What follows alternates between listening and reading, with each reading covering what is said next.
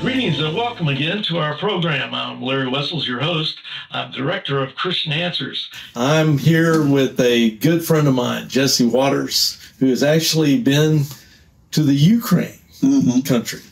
And why in the world, you being from San Francisco, California, were you way over there in the Ukraine, where the Ukrainian church that's located over there, the Eastern Orthodox Church, is predominant. So give us a little information about your trip and what you saw over there, particularly pertaining to the Eastern Orthodox churches. Right.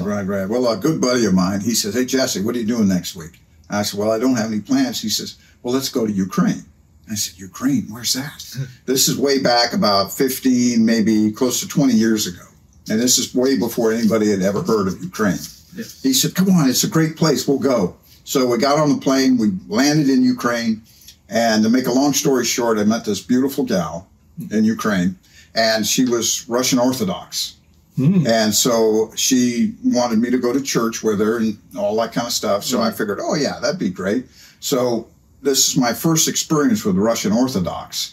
Walked into the church, and the first thing you'll notice is it's very dark inside. And they've got candles lit everywhere. And I'm thinking, why, they don't have electricity in this place? I mean, they have so many candles that's basically what your light source is. Then you walk in, and I'm walking in with her, and it's very dark, and you kind of get adjusted by the light from the candles. Then I started looking around. There's no pews. There's no place to sit down. You can only stand. And you look around, and I start realizing there's a bunch of caskets in here. And I go, what in the world is this? And I go over and I look down at one of the caskets and I go, there's somebody in here. And I go, what in the world? And I looked in and I go, wow. And I said, these are all dead bodies. There must have been, in this one church, there was probably maybe 6 or 7 caskets with dead bodies in them. Do you remember what town in Ukraine you were in? Oh, Kiev. You're in the capital. Oh, yeah. This is in Kiev. Oh, okay. Yeah. I see. And so we walked around there, and then she lit a few candles and said a few words, and we left. Really? So you didn't stay for a main service or anything? Well, we were going to, but then it's all in, Ukrainian or it might have been Latin for as far as I knew. Right. And so there wasn't really any reason for us to stay because I couldn't understand any of it anyway. Right. Yeah. So it was just kind of a bizarre thing to see in a church. It was more like visiting a mausoleum.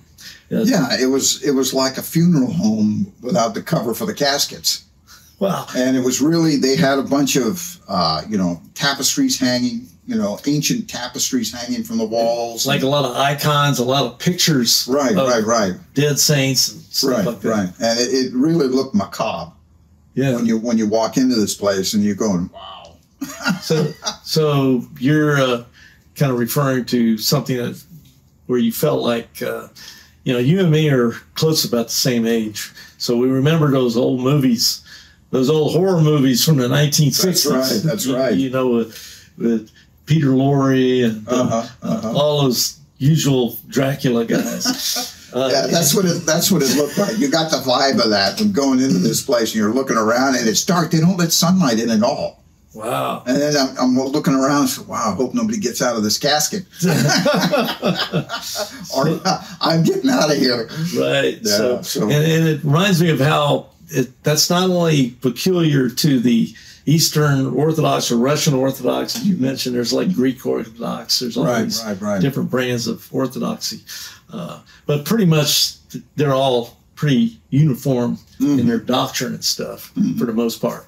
But it's also sort of like a mirror image almost with some differences with Roman Catholicism.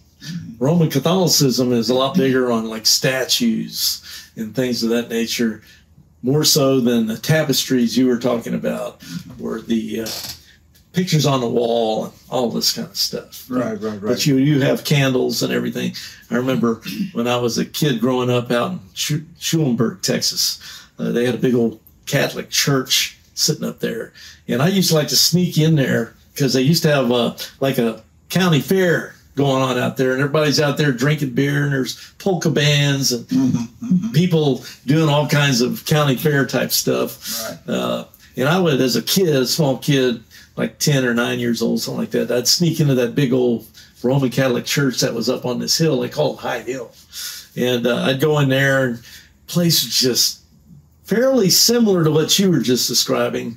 It was kind of dark. Of course, it wasn't during their normal service hours, but they let the door open, so I snuck in there, looked around. But they had just statues everywhere and all these candlesticks, and there were some candles still burning in there when I snuck in there. But it was just a bizarre atmosphere because I was not raised Roman Catholic, so I wasn't used to a place of worship, you know, coming more out of the Protestant tradition. You know, their churches don't look like that.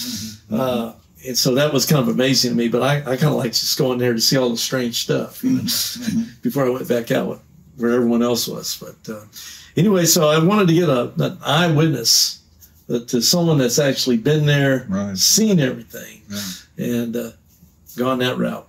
But I understand those. Well, we have several videos on Eastern Orthodoxy, so if people want to see what actually goes on inside there at different Eastern Orthodox churches, we have just contact Christian Answers TV, as our sign back here says. It stands for Christian Answers Television, and mainly I put all those on our Roman Catholicism playlist, which has over 257 videos on it. We put a lot of time into those two religions because there's so many people in them. I think there's over 1 billion people in Roman Catholicism alone. So anyway, this is just a little insert video we decided to add into this one here, mainly starring Rob Zins and myself, talking about praying to the dead and things of that nature. So this is just to get a little more perspective, especially for someone that wasn't familiar with walking into a place that was full of caskets, but no one jumped out of them, so that worked out. That's a good part. Okay. well, thanks a lot for being here with me. For this. My pleasure. Thanks so much. Appreciate it. All right. God bless everybody. Thank you. If you like our YouTube channel, please subscribe by clicking on the subscribe button and then by also clicking the bell above to get an automatic update whenever we produce another YouTube video for our See Answers TV channel. Please share our videos with your friends and relatives. May God bless you. Only one life will soon be passed. Only what is done for Christ will last. See related videos by tapping or clicking screens.